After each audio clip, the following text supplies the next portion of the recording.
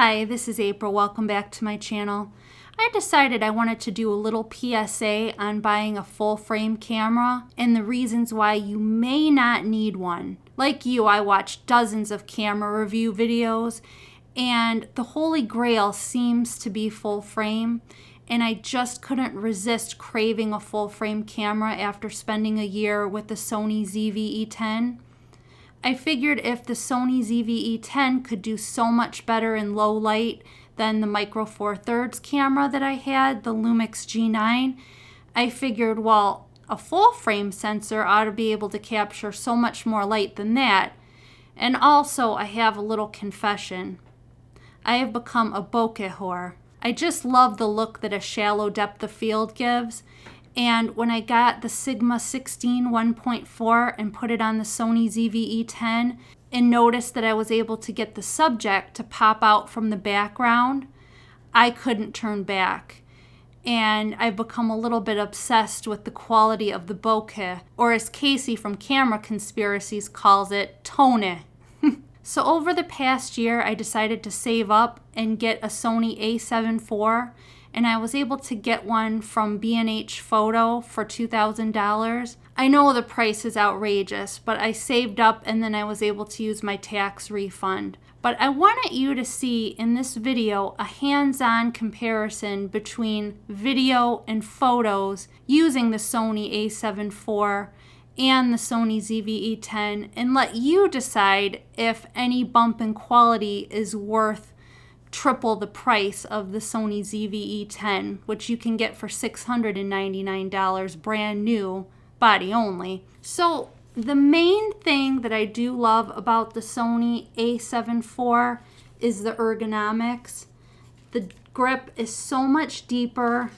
It has a nice large viewfinder and it has the flip out screen so you can film yourself. The menus are definitely better organized on the Sony A7IV, a little bit easier for me to find things. The mode dial is nice and easy to read. You can switch between manual mode, aperture priority, your custom recalls. Everything is mapped out nice and clear. Now, I would say the biggest surprise between getting this and having dealt with the Sony ZV-E10 for the past year is the weight. The Sony A7IV comes in at 650 grams, where the Sony ZV-E10 is only 364 grams.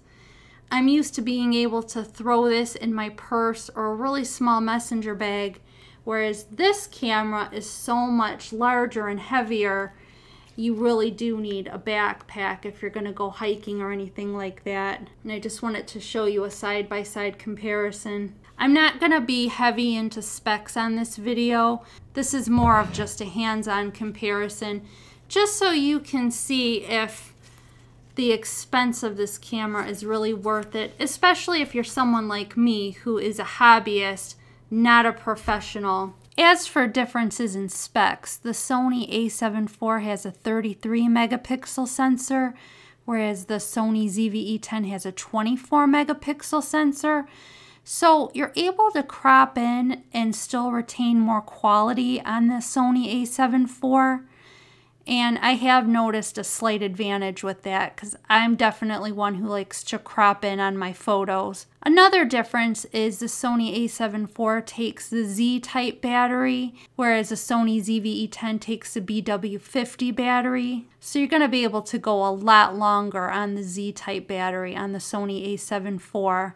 And one last thing is the Sony A7IV has a double card slot, where the Sony ZV-E10 just has a single card slot. So if you're a professional and you really need a backup recording in case one of your SD cards goes bad, the double card slot could be a lifesaver, but that's not the case for a hobbyist like me. And one other thing is the Sony A7IV allows you to shoot in 10-bit 422, whereas the Sony ZV-E10 is still on 8-bit, which only makes a difference if you're into color grading. I definitely don't want to get over my skis with this, but if you really like to do heavy color grading, they say the 10-bit footage doesn't fall apart as much as the 8-bit footage. It really hasn't been an issue for me because I generally shoot in the standard picture profile and I don't do any fancy color grading. I only do some minor corrections to white balance and maybe some contrast and things like that, but I don't do any heavy color grading at all at this point. And the Sony A7IV can do 4K up to 60 frames per second, which can be super helpful if you like to slow down your footage. I love doing that.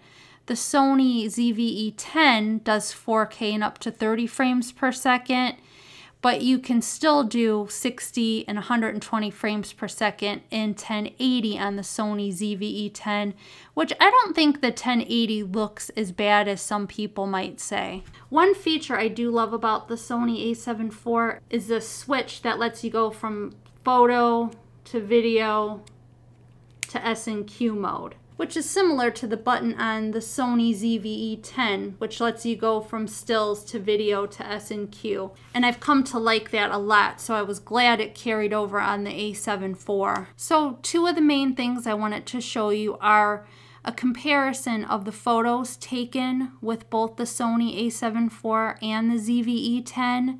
They're not exactly fair comparisons, mind you, because I had an 18 to 50 millimeter Sigma lens for the Sony ZV-E10. The aperture goes to 2.8, whereas on the Sony A7IV, I have a Sigma 28 to 70 millimeter lens that goes to 2.8, but 2.8 on a full frame camera lets in so much more light and you get a much shallower depth of field than you would on the Sony ZV-E10 using the Sigma 18 to 50 millimeter lens. But I tried to keep everything as close as I could. The other test I wanted to show you is a vlogging test. I just wanted you to see the separation of me from the background in both of these cameras. On the Sony A7IV, I used the 16 to 28 millimeter lens, and on the Sony ZV-E10, I used the Sigma 18 to 50 millimeter lens. Both of them shot wide open, and I also tried to do a test on the Sony ZV-E10 with the Sigma 16 open to 1.4, just so you could have a comparison. They're not perfect, but it gives you a better idea of whether upgrading to full frame is really worth the expense. So this is the Sigma 16 1.4. I'm shooting wide open at 1.4 with an ND filter on. This is on the Sony ZV-E10 with steady shot turned off. Now this is on the Sigma 16 to 28 on the Sony A7IV. I'm finding myself doubting if the bump in quality that you get from the full frame sensor is really worth 3 times the expense of the APS-C sensor. The weight on this alone might make you reconsider getting full frame. I would suggest if you want to try a full frame, go to a company like lensrentals.com and maybe just rent one for 7 days so you can try it out for yourself. Never spend your money based on the hype of content creators. I've learned that the hard way. Also consider the price of the lenses for full frame. Now I was lucky. I was able to get this used Sigma 28 to 70 millimeter lens for roughly $600 on eBay. But if you want a proper Sony G Master lens, those things can run well into the thousands, and the weight on some of those 24 to 70 millimeter lenses runs over 800 grams. This one's just a little over 400 grams, so I think I hit the sweet spot. The one thing I've learned through this whole experience is that shallow depth of field isn't everything. I'm finding when I go and do landscape photography, I'm shooting at f11 because I want most of the background to be in focus. So don't get caught up in the hype of camera review channels and think that full frame is superior or that a blurry background reigns supreme, because let me tell you, it really doesn't. Every camera has its strengths and weaknesses, and on this channel, I never want to influence you to buy a certain brand or that a certain sensor is better than another. I wanted to see for myself a comparison between some of the cameras that I was considering buying, and I thought it would be good to bring you along for the ride, but I never want to influence you to make a wrong choice or to feel that you have the wrong type of camera brand, because every camera has its good points.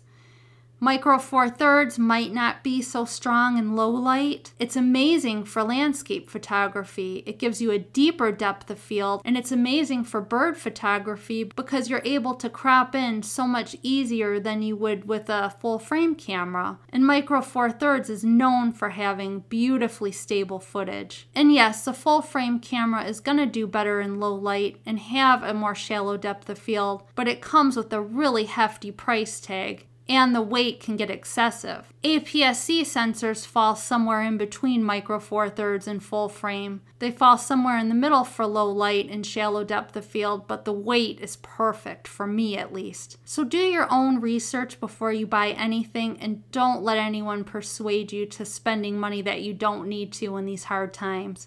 If you like this video, give it a like, consider subscribing for more camera reviews from a newbie like me. God bless.